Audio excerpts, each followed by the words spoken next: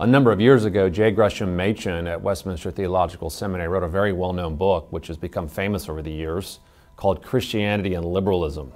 And that really is a book that needs to be read more and more today, because what Machen argued in his book is that in his time period there was a version of Christianity, a type of Christianity that was presenting itself as a real option for what to believe, but when you really look down at the core beliefs within it, it wasn't really Christianity at all. In fact, it was just a different version of the faith altogether. In fact, Machen wrote this whole book to try to warn people against that version of the faith.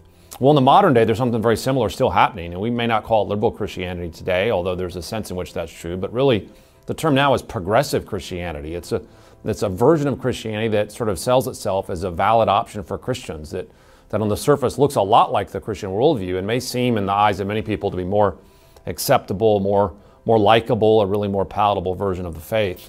But again, like in Machen's day, when you really bore down into it, you realize there's some really serious problems there. So one of the common questions is, how do I spot that progressive Christianity when it looks so much like true Christianity? Well, just a few tidbits for you. One of the sort of hallmarks of progressive Christianity is the way they view Jesus.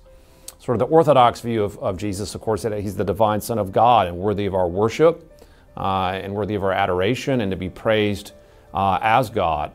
But of course, that's not what progressive Christians believe. They believe that Jesus isn't so much the divine Son of God, but rather just a moral example for us to follow. Jesus is more of a big brother that sets a pattern that we walk in his footsteps. And that's partly true, of course. We do follow Jesus' example, but progressive Christians make that the main thing. Jesus is just a picture of what we can be and what we can do, and that his main point is just to set an example for us. So the lowering of Jesus is sort of the first mark of progressive Christianity. And tightly tied to that, as I've already suggested, is a second mark, which is this big focus on moralism.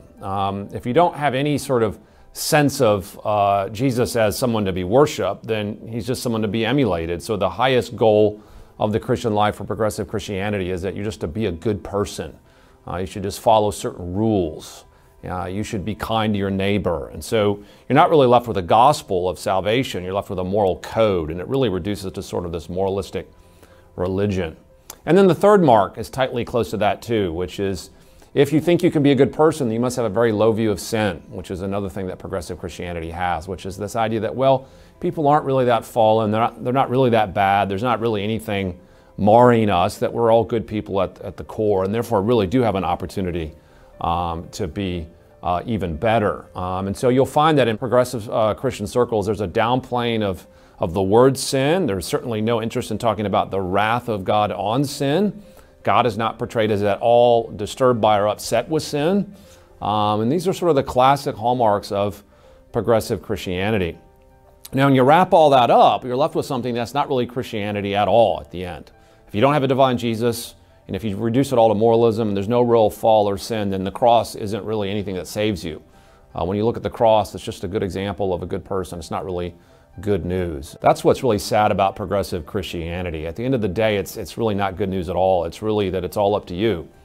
And if it's all up to us, that's bad news. But of course, the real gospel is good news, that it's all done and completed in the great and finished work of Christ.